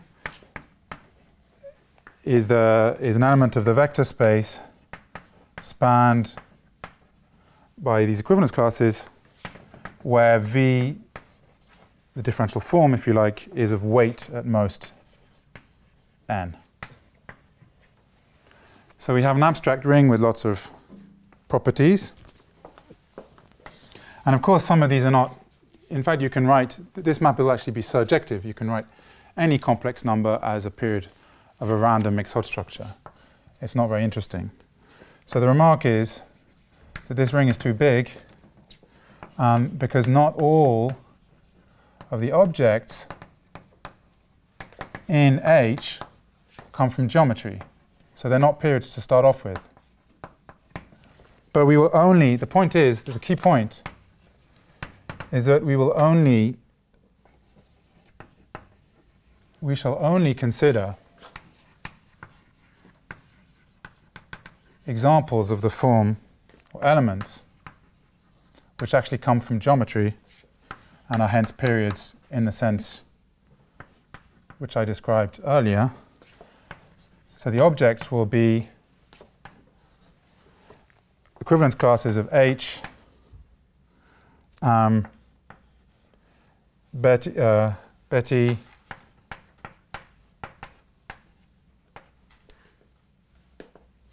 elements in H of this form, and with the canonical comparison, which is given by integration. And so we get periods of the form. So this comes from geometry. Yes, and indeed defines a period. Yes, but when you define your ring, you have, of course, relations.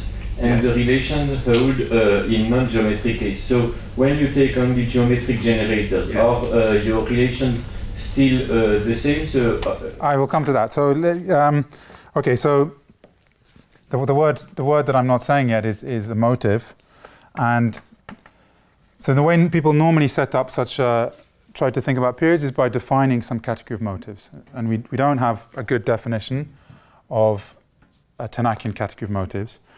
But here's the key point, that any reasonable definition of mixed motives, so that means you're only considering cohomology of algebraic varieties with some relations given by certain sort of standard exact sequences between cohomology. So let's suppose that there existed such a abelian or Tannakian category of mixed motives over Q. So any one of the things you would like when you have such a category is you would like to have a functor mixed motives over Q to this category H. So a motive should have a Betti realization and a Dram realization. That's one of the bare minimum requirements. And it should have, this should be an example of an object in MMQ. So if you have, and it's expected, so we get a map, we get a linear map from the Motivic periods. So this would be Motivic periods in the true sense of the word, where you had a category of motives, and it would map into this slightly more naive version, this ring of H periods.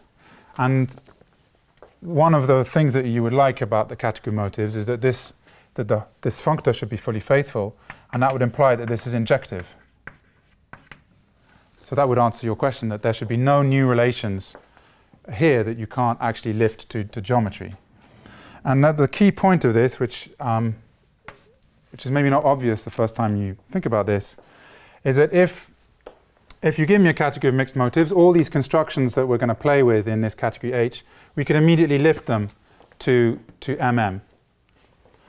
What that means is that we can define the analogous ring of periods in this category, and it's going to have a ring structure, and it's going to have a coaction in exactly the same way.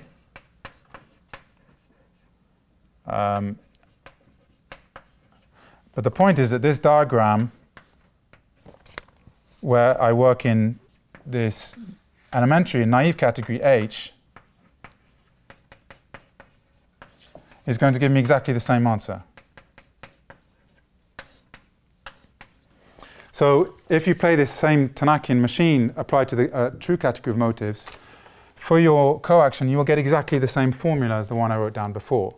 So this diagram commutes, and if you have a period here that comes from geometry, and if you could lift it to this Tannakian category of motives, then when we compute the true Motivic Galois action up here, it will give exactly the same answer as if we calculate it in this category H. So what could happen is that if you give me a nice abelian Tannakian category of motives, everything we do here we can immediately lift to this and do it on the level of actual motives. But if it turns out that your category of motives does not have an injective map from here to here, then it's simply the wrong thing to do. And what remains is this game, which works. What are the present category of motives for which one knows these answers of the injectivity? So examples. The examples where you know this are mixed-state motives over where OS is the S units in a ring of integers in OK, where K is a number field.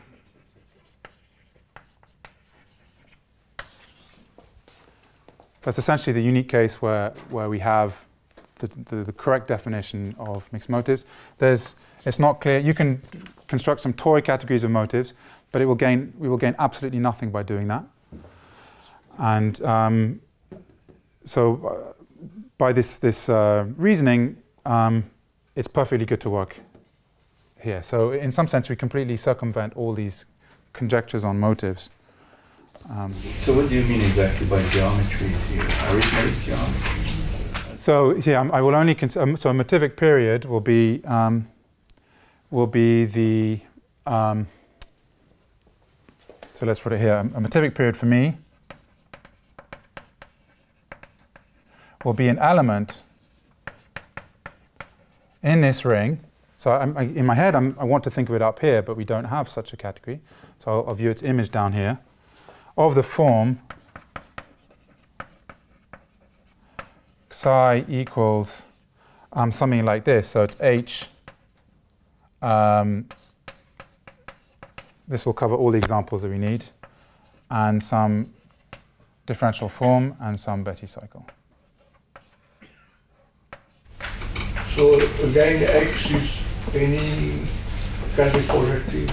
Any, yeah. So I had smooth scheme over Q. Yeah, smooth quasi-projective scheme over Q, and Z will be a simple normal crossing divisor in X, all defined over Q. That will be enough. And so the subtlety here is that if you give me two different ways of writing a given number as a period of cohomology, then I have a problem. I have to show that they define the same motivic period.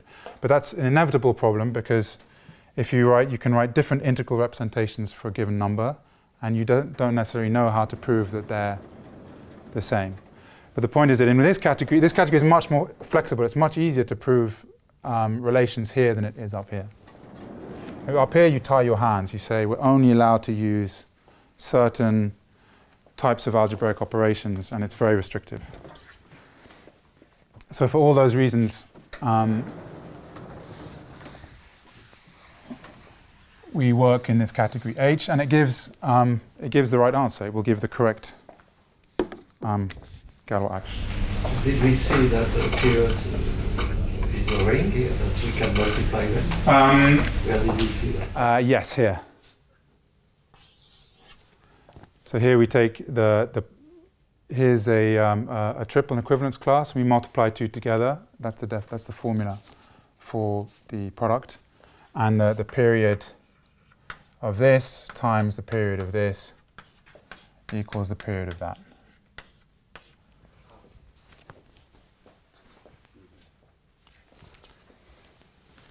So at long last, examples.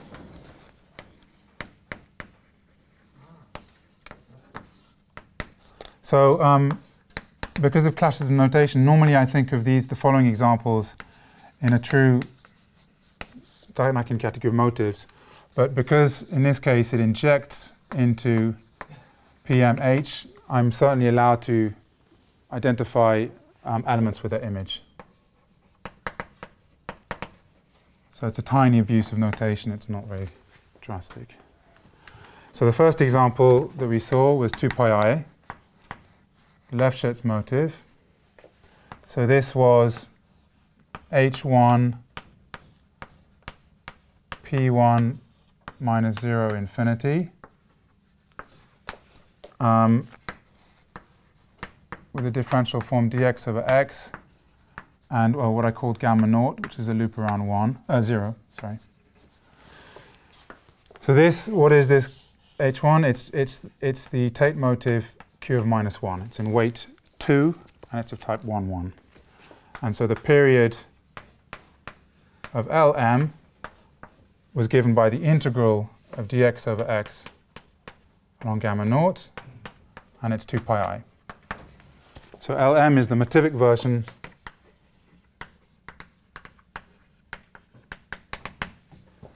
so it lifts the number 2 pi I, and sorry? You don't have N n on the right-hand side? on the right-hand side. N? It's a period Lm, excuse me. No, fine. It's okay, okay. So the Galois action, well, we have G de Rham is some huge group. We don't know what the group is, but how could it act on this thing? Well, this is a one-dimensional vector space. So the only way it could act is by a linear map on a one-dimensional vector space is just multiplication. There's nothing else it could be. So how does an element act on this number, this Motivic period? GLM is going to be some rational number times LM. Let me look at Q points. So I think I gave this formula. These groups, the Q points are always Ariskidens. These groups are essentially extension of tori by pro-unipotent groups? Or? No, it's an extension of a pro-reductive group by a pro-unipotent group. Yes. It has a pro-reductive quotient. So here we see that because G gives a map. So we think of lambda as a map from GDR to GM. It's a homomorphism. So there, we've computed the action of the Galois group on 2 pi I. And the other example I gave was the logarithm. So let's do the logarithm. So what does it mean? It means you work it by dx over lambda? Yeah, exactly. So another way to say it is that, so let's take omega de Rham. So the definition of the Tanaka group is that we take take a fiber functor, which is in this case the de Rham, of what I wrote by abusive notation as this one. I mean really the triple of Betti and de Rham. So this is just omega 1 de Rham P1 minus 0 infinity, which as a Hodge structure is Q of minus 1, but as a vector space it's just the vector space Q. And so we get so for element G here, we have omega G is a map from Q to Q. So what it does is this differential form, as you say, G of, so omega de Rham of G of dx over x, what it does is it scales the differential form by a number. And therefore it scales the integral by a rational number. How do you see that the character lambda is non-trivial? Because the period is non-trivial. You could also use weight arguments, but it's because if it was trivial, this would be the trivial representation. And by the Tanakian equivalence, we have omega maps a Tanakian category to vec Q is an equivalence. So if this was the trivial representation, it would be the zero object. And therefore, it would be the zero object as a mixed Hodge structure. But it can't be because it has a period that's non-trivial.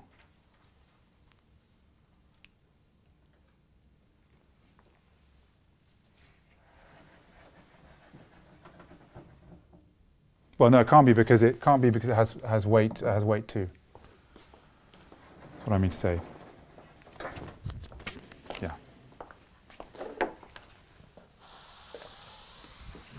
Okay, so I'll try and finish very soon. So the next example is the logarithm. So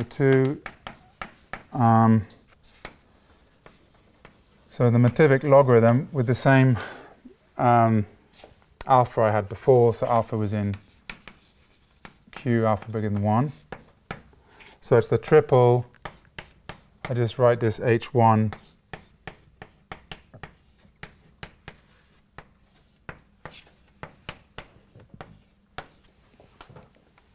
and then it was, the differential form was dx over x, and then the path was gamma 1. Gamma 1, if you remember, was the path from 1 to alpha. And so this thing here is called a Kummer motive, K alpha. And in fact, it sits in an exact sequence of mixed, well, these pure Hodge structures. It's a mixed Hodge structure. And the period of log alpha was by definition the integral of dx over x along gamma, and now is log of alpha. So this is the Motivic version of the logarithm. Let me give the Galois action. So how does the Tanaka group act? Well, the Tanaka group acts on the de Rham realization of this thing in such a way that it preserves the image of this sub thing, and it maps to the quotient and gives the action on Q of -1, which we've already computed. So the Tanaka group will act here in a trivial way, and here by this character lambda g. So g of log alpha is going to be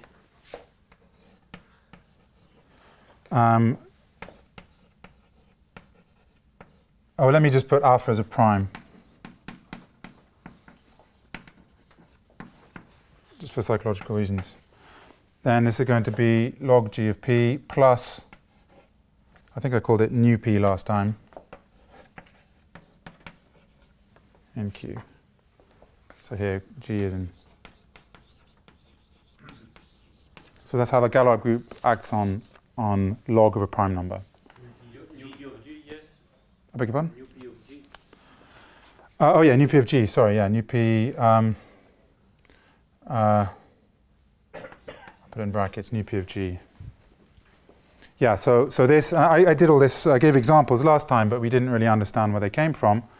But so now, so I called this representation rho last time. G de Rham, Q, let's say, to GL2, and G maps to, well, last time I think I wrote it the wrong way around, but I'll do the same.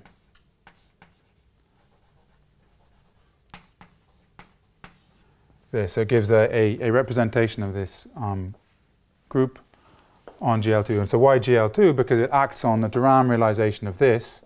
And so GL2 we think of as, GL2 is GL omega de Rham of H blah, which is equal to GL of H1 de Rham P1 minus 0 infinity relative to 1 alpha. And as I explained earlier, recall that this was a two-dimensional vector space spanned by the two differential forms.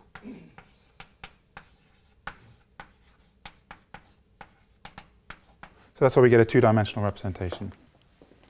And that means that the worst thing that can happen to a logarithm when we hit it with the Motivic Galois group is that it's going to pick up a period of this integral, which is a rational number. Sorry? Yeah. Here you mean obviously that if the number is a product of two primes, then UP will get the sum? Yes, because there's a functional equation, there's a relation here that which is the functional equation of the logarithm, that of course that log AB equals log MA plus log MB. So if you like, for every prime number I get a new degree of freedom. I get a new map from G to rational numbers. But to understand that, what do you need to do to have another algebraic geometry which includes the two structures to see that they need to be compatible in a way? Or, how do you mean? I don't understand the question. Probably he means you have this motif with alpha, and you have at some moment to compare the motif corresponding to P to Q and to P times Q. Exactly. So you have to do a little bit of geometry. It's not very difficult. It's a nice exercise, and you have to check. So you have to look at what's the definition of this equivalence. It means that to show that two. So you've got to write log AB as a period, and log this as a period of something else, and you've got to construct a morphism of mixed Hot structures, such that the differential forms match up and the integration domains match up. So in practice, that means you have to write this integral and the sum of integrals and find an algebraic change of variables which sends one onto the other. This kind of thing that has to be done in practice is always done in the literature. Of course not. No, yeah, I think so. Well, I don't know. There are gaps, of course. No, but this is, there are many ways to do this. No, here, of course, it's very easy, but but this is the point that, in general, it's not the case. So here's an example where I've been dishonest. So I'll confess to my dishonesty, and I want to define the Motivic multiple zeta value. Just for psychological reason, it's good to see the definition, or a definition, I should say. So I define this space in the case, this moduli space for, in the case n equals 2, for zeta 2.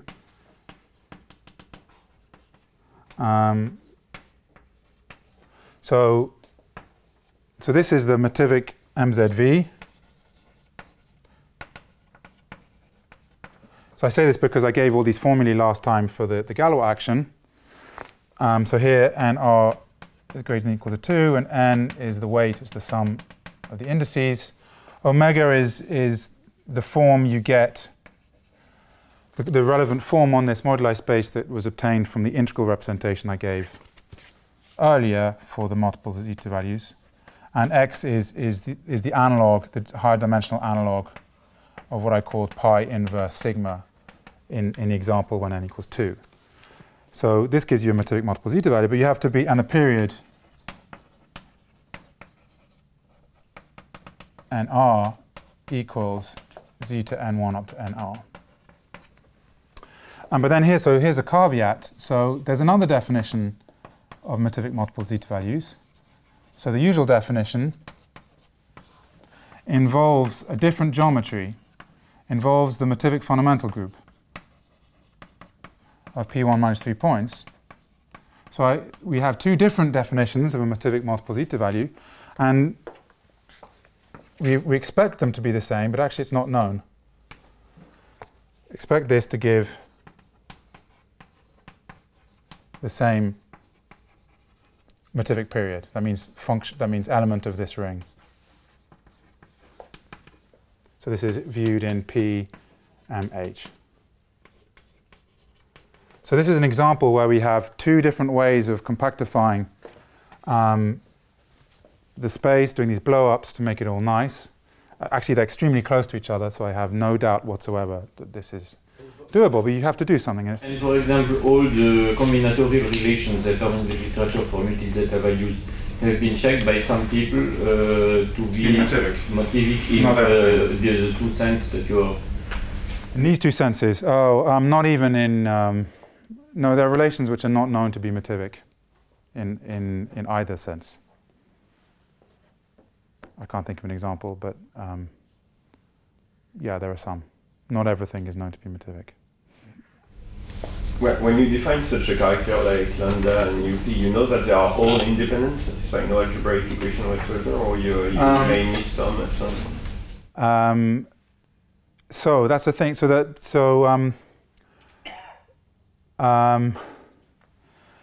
What can I say?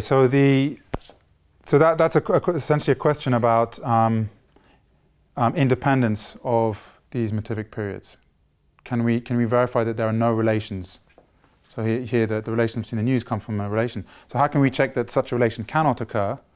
And that's quite easy to do in practice in these situations, because we have we have all this structure. We have the weight filtrations. We have this group action.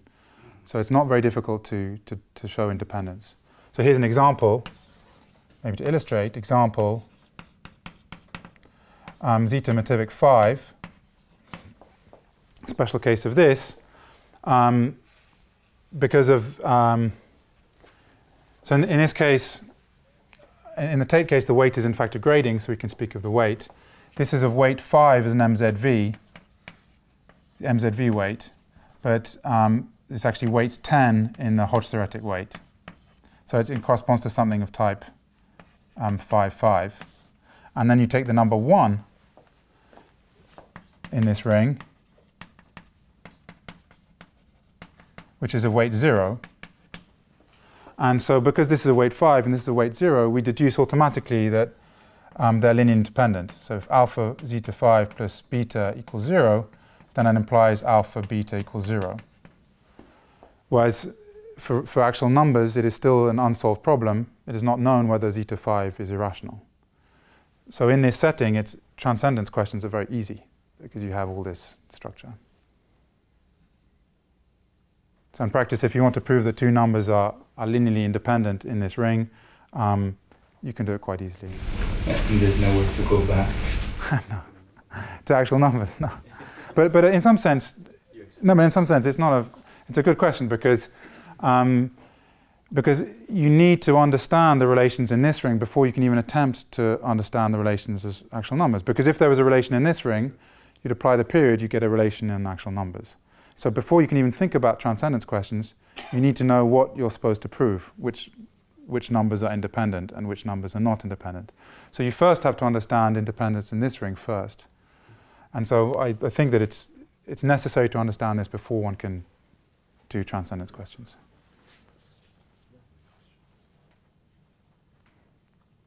Okay, so that was the technical bit done. Next week will be entirely graph polynomials and more physicsy. Thank you.